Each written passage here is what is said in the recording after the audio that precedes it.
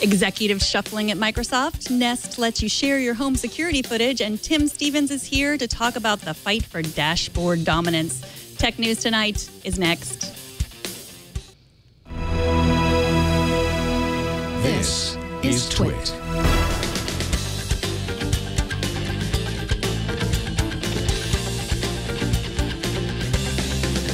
This is Tech News Tonight, episode 361 for Wednesday, June 17th, 2015. This episode is brought to you by Blue Apron. Blue Apron will send you all of the ingredients to cook fresh, delicious meals with simple step-by-step instructions right to your door. See what's on the menu this week and get your first 2 meals free by going to blueapron.com/twit.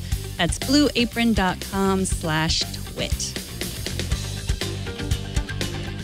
Welcome. I am Megan Morrone. Joining me today is the nicest guy in tech, CNET's Tim Stevens. Later on, we'll discuss Android Auto and Apple's CarPlay. But first, some headlines. Big news out of Redmond today. The New York Times reports that 4 big Microsoft executives are out today, including Stephen Elop, the leader of Microsoft's device groups and a former chief executive at Nokia. The other 3 were Eric Rudder of the server and tools and research units, Mark Penn, chief insight officer, and Kirill Tatarinoff, leader of the Microsoft business solution groups. So, Tim, do you think any of these executive exits were a surprise?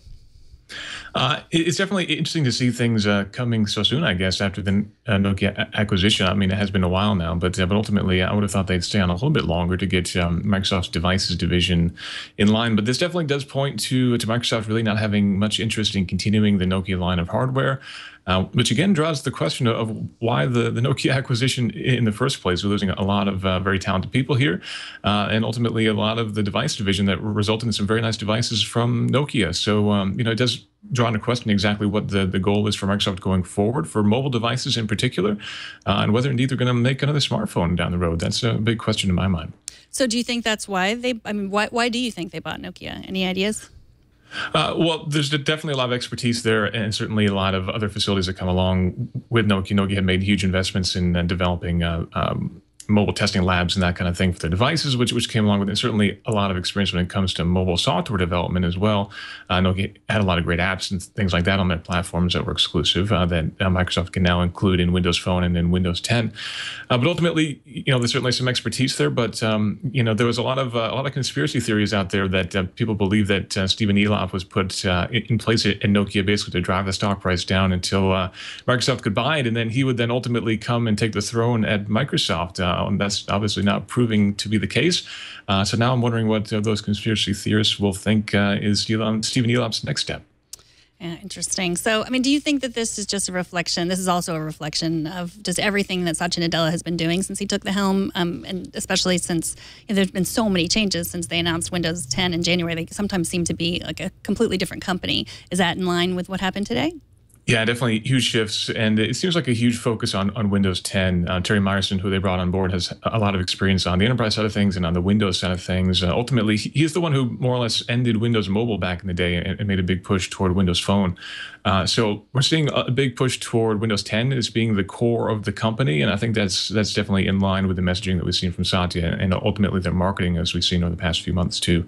So I think we'll see a big push for sure on the Windows 10 side of things, and I'm curious to see what Terry Myerson is up to. That's kind of a hot seat that he's taken.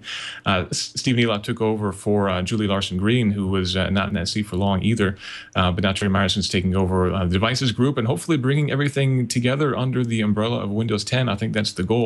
And hopefully he's successful doing so. Yeah, the things that Terry Myerson is in charge of, the hub, the Surface, the Surface Hub, and the Surface, yeah, the HoloLens, everything. The Lumia, the band, all the fancy stuff. So, I guess they trust him. Yeah, absolutely. That's a lot of very important products for Microsoft, from gaming to home hardware and their new augmented reality push. Everything now is coming underneath his umbrella again, and again, all tied together by Windows 10 in theory. So we'll see how well that comes together.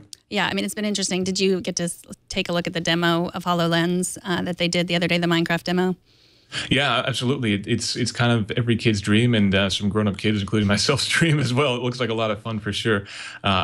Still a lot of questions about the cost of the hardware and exactly how it works in real life. We've seen a lot of demos now.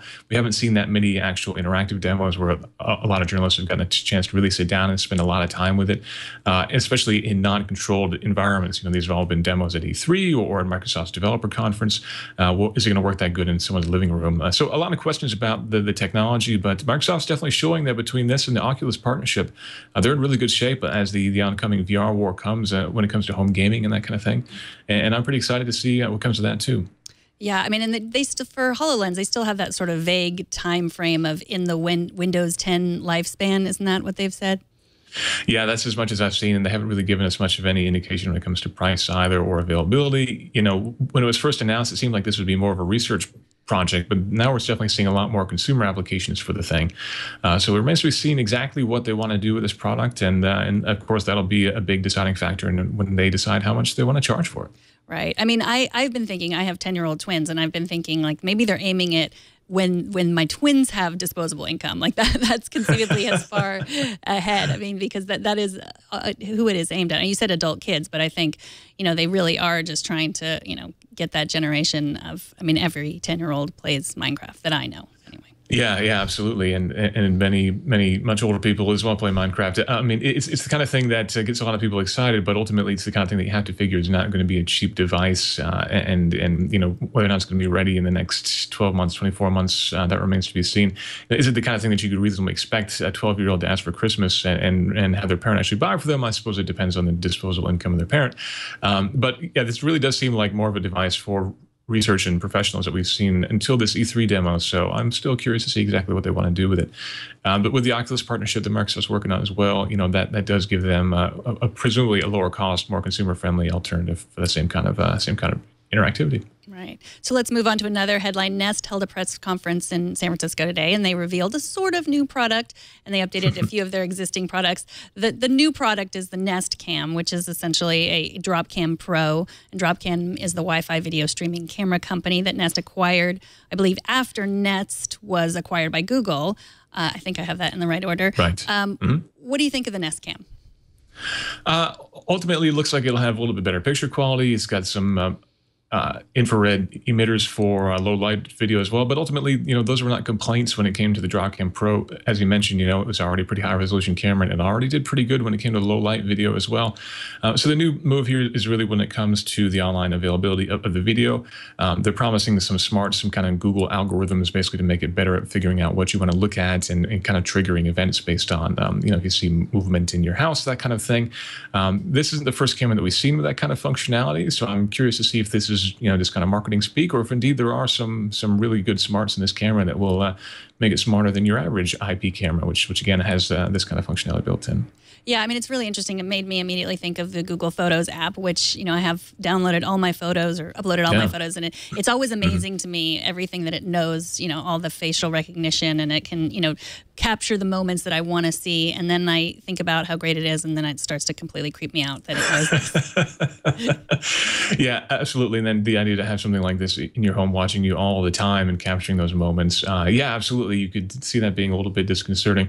But ultimately, it could be a good thing, too. I mean, if this were smart enough to really be able to tell the difference between my dog walking across the room and me walking across the room and trigger a motion alert for one versus the other, that would be great. But that was one of the big pieces I think missing from the Nest announcements today was any kind of notion of a security system based on all this. They've got the smoke alarm, the smart thermostat, and now a camera too. It wouldn't be that big of a step, you think, to go from there to something of some sort of a home security system that can give you alarms or alerts if it's detecting motion. Maybe even have some kind of a monitoring system as well that can alert the fire department or the police department if there are issues. It seems like a natural small step from where they are now, and I was hoping to see something like that today. Unfortunately, not the case.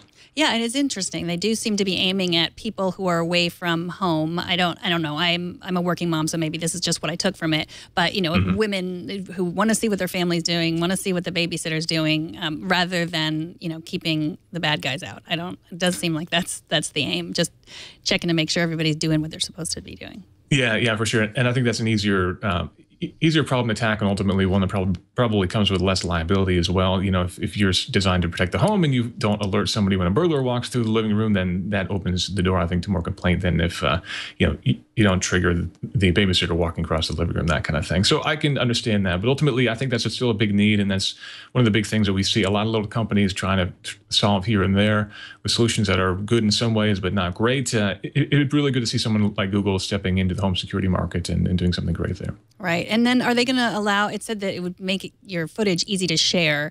I'm not exactly sure what they meant. Do they mean like posting your security cam footage on Facebook?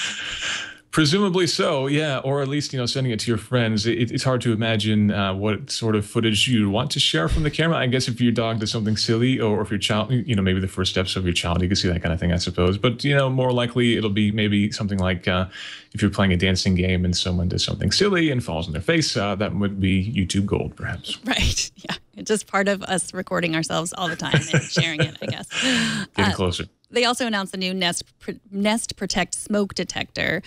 What makes this better than my current smoke detector? Ultimately, it's got a little bit more smarts than your current smoke detector. Supposedly, it can detect the difference between types of fires and really tell you if something really serious is happening versus more of a slow burning fire. I'm not sure the value of something like that. Ultimately, if there's a fire, you probably want to know about it either way. But they said they can do that. You can also turn it off from your smartphone, which is again something of somewhat dubious value in my opinion. I don't know if I want to be trying to find my phone as the alarm is blaring to shut it off.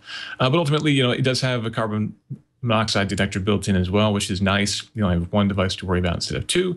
And because of that, it can also turn off your home heating system. So if a fire or carbon monoxide alarm goes off, it can turn off the furnace. And ultimately, furnaces are a pretty big cause of carbon monoxide in homes when we have issues and people die from that sort of thing.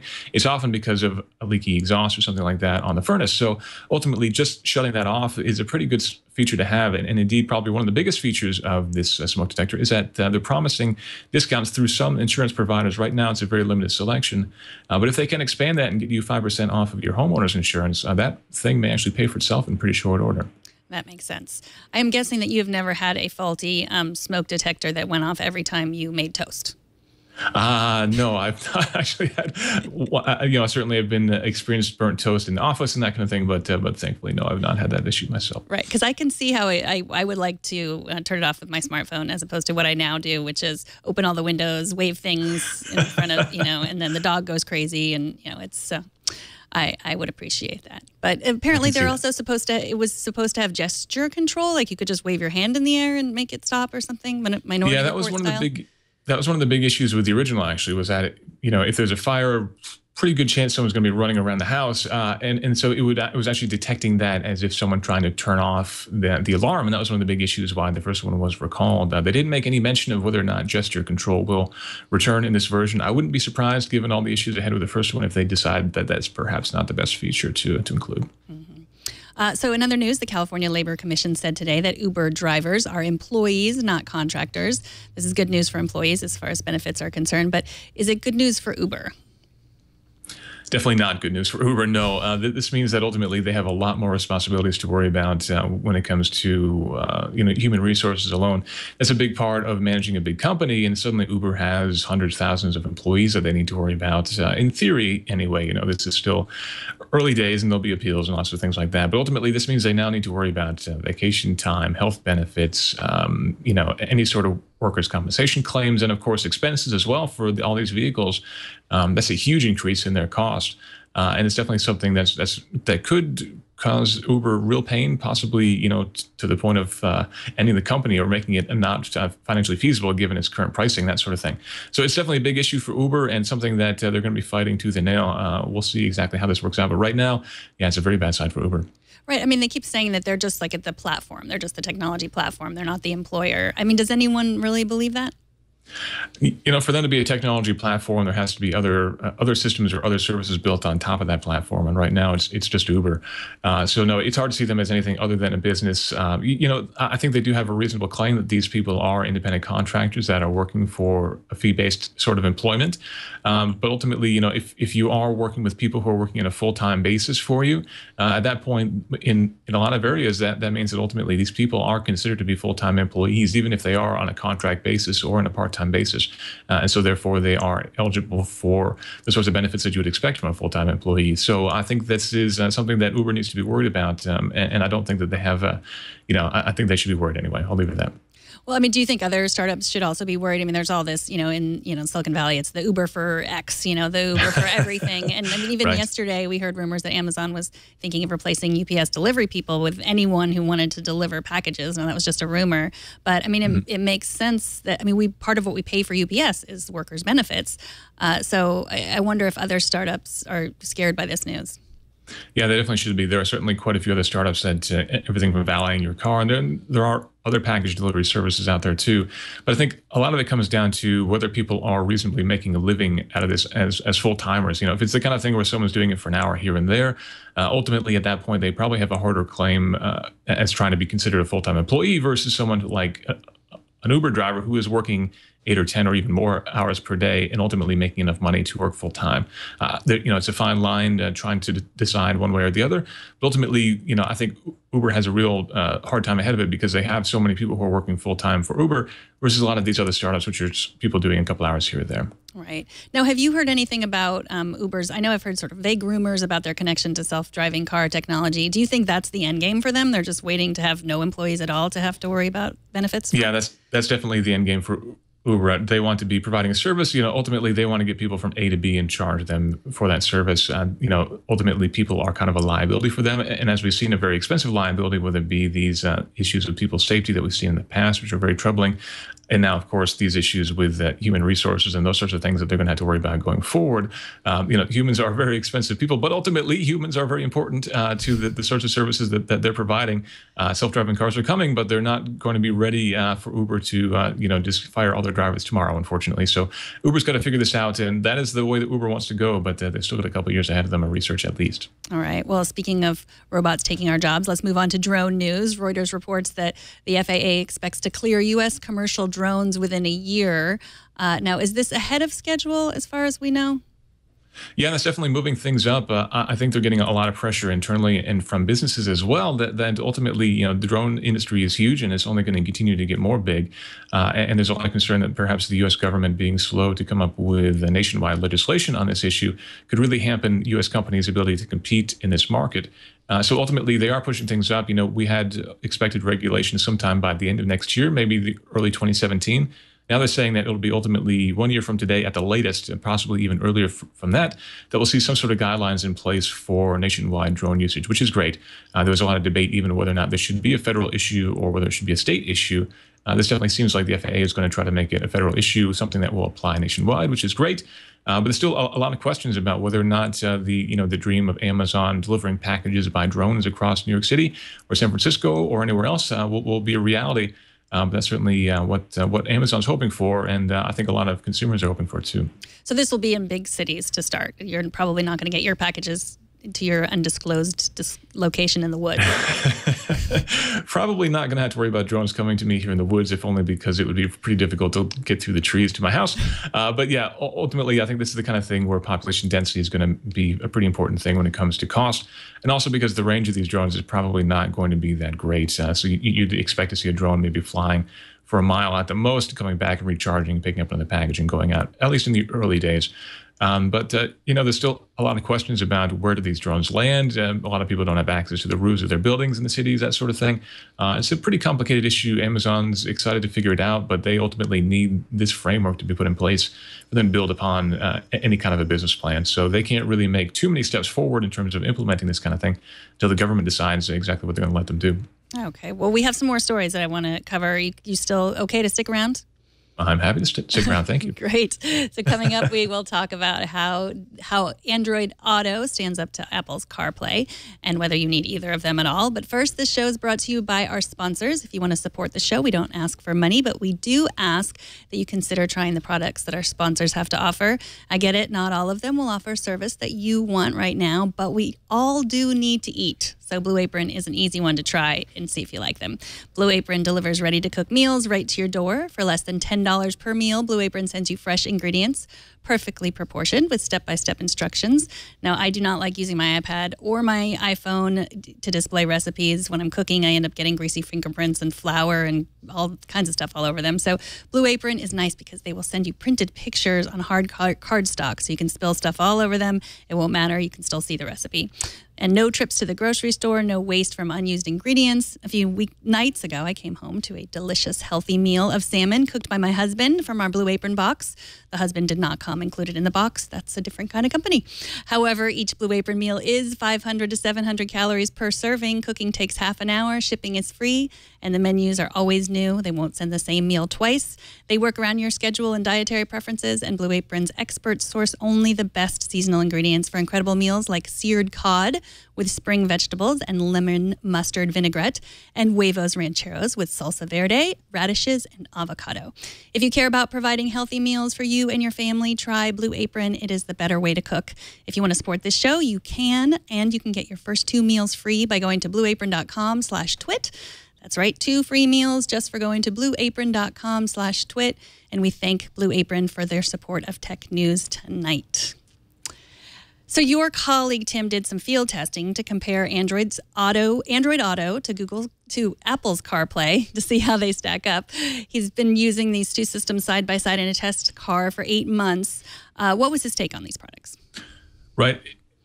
We've got Antoine Goodwin on our team, who's an expert when it comes to head units and aftermarket equipment in cars and that kind of thing. And he spent a lot of time with both of these systems, and both of them have kind of come to the consumer market within a few months of each other, which makes it nice and easy to test the two. And Pioneer has been kind enough to implement compatibility with both systems in their head units, which again makes it pretty easy to go from one to the other.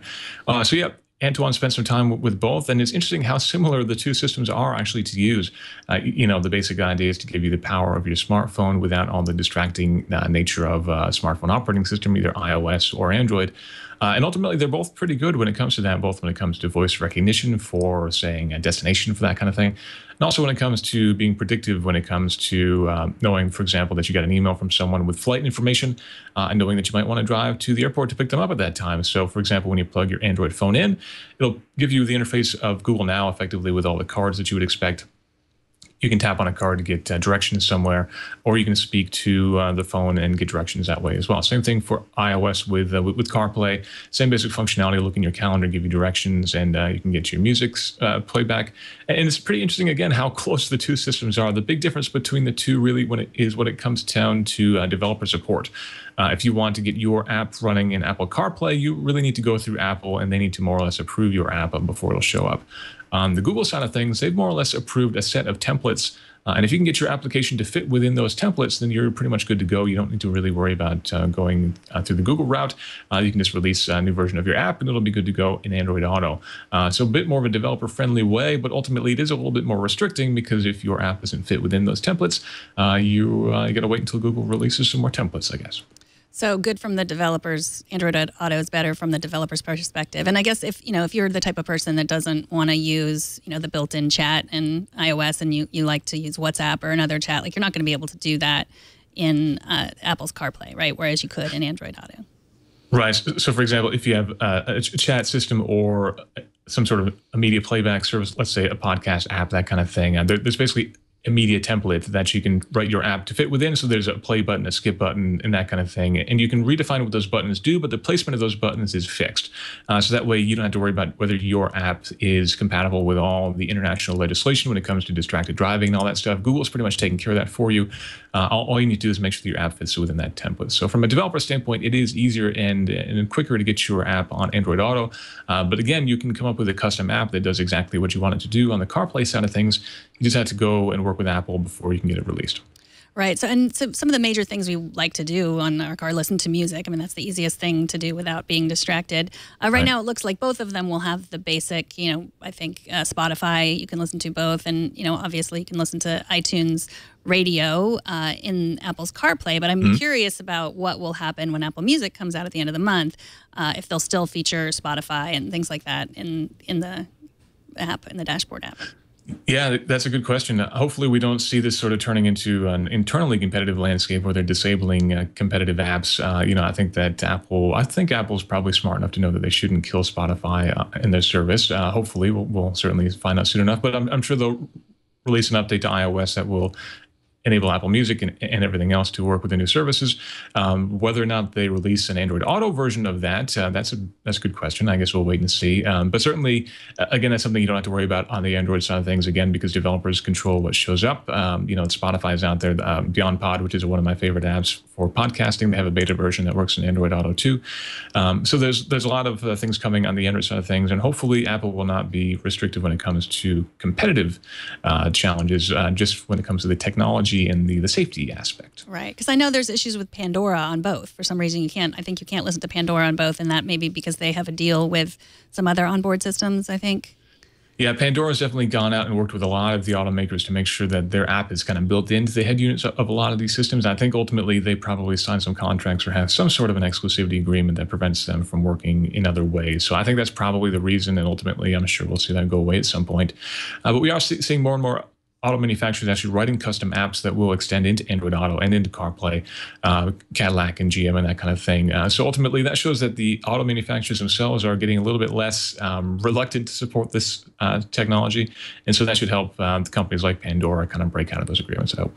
Right. So with people that they have older cars like myself, does it make sense to upgrade to a newer car just for these features, or am I getting essentially the same thing if I just get a car mount and put my phone on the dashboard?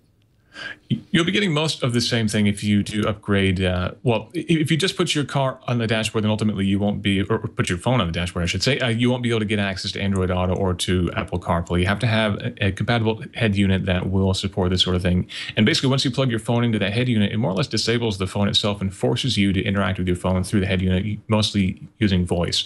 So it's a much safer way to interact with your phone. It does take away a lot of the power of your phone. You can't reach down and type in an address or type in a response to a text message, but ultimately you probably shouldn't be doing those things while you're driving anyway, so that's okay. But you can, if you have an older car like you do or like I do as well, go out and get an aftermarket head unit. We're big fans of the Pioneer 4100 NEX and the 8100 NEX. The 4100 you can find online for under $600, still a fair bit of money, but ultimately that will give you all the power of Android Auto or CarPlay in a safe way, and ultimately it'll make your older car feel like a new one. But if you are looking to get a new car, definitely ask and make sure that it has CarPlay and Android Auto built in. More and more manufacturers are supporting it, and probably by this time next year, just about every new car should have both systems, which is great. All right, so you're not going to have to decide between a model of car and a type of you won't have to decide between Apple CarPlay and Android Auto. Anything short of Ferrari, pretty much you've got support for both. Ferrari has got ties with EDQ, so there's only CarPlay there. But yeah, just about everybody else, which is really encouraging. We've seen GM and Ford and everybody else pledge support for both systems, which is really encouraging. There was a lot of concern this time last year that auto manufacturers would pick their favorites, and so you had to pick which car you want based on which phone was in your pocket. But ultimately, from a developer standpoint, implementing one is pretty much the same as implementing the other, so it's pretty easy for them to include both. And so do either of the features have anything that's such like the killer app that would actually make someone switch from an Android phone to an iPhone or the other way around just because they liked the dashboard system better? No, I don't think so. Functionally, again, they're very, very similar. If you're already using Android and you're already into Google Now and it's already figured out your life and your calendar and it's already watching everything that you do and so it's already predicting everywhere you want to go, then that's a pretty strong incentive to go with something that has Android Auto built in. But ultimately, when it comes to mapping functionality, pretty similar there. We haven't seen Waze come to Android Auto yet, and I hope that Google does bring Waze over because, of course, it's a very popular app. But ultimately, that's not there on either platform, and ultimately, the offerings are quite similar. And neither platform is going to let me watch True Detective on HBO Go, probably. That is correct. Okay. I'm sorry to say. Yep, you can listen to your podcast, but no video. That would be illegal. Okay. So in terms of distracted driving, do you personally think this is hurting or helping? It's definitely it's helping quite a bit because phones are very distracting devices. Even if you're only looking at navigation, you'll still get a notification pops up that says something about a text message, but you only see a bit of the text message. So it's tempting to reach down and touch it and open the text message. And of course, if it's important, it's very tempting to reply. With these systems, you can see the text message. It will be read to you. You can then speak a response if you want to, all without taking your eyes off the road. And ultimately, those notifications that are very distracting on operating systems, version updates or tweet replies or that sort of thing, those are hidden from your view as well. And ultimately, the whole idea is to make it very simple and easy to use, mostly by your voice or by steering wheel controls. And so these systems definitely make it safer to drive, and they disable your phone. So if once you plug in to Android Auto or CarPlay, the display is powered off effectively. There's no point in picking up your phone anymore. There's no point in looking down or trying to type on a tiny little keyboard. So yeah, there is some distraction for sure, but it's much, much better than trying to use your phone. Yeah, I like the idea that it turns off your phone, because sometimes the computers do know better than us.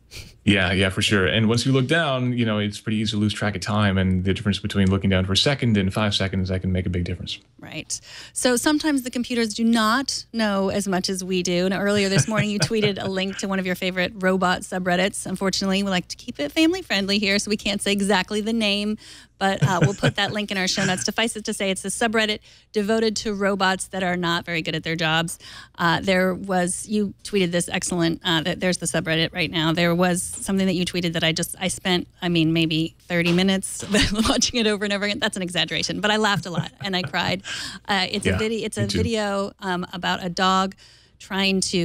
robot trying to give a dog a treat. And I think maybe we can show it if we have it. And my big question is, why do we need robots to give dogs treats? Here it is.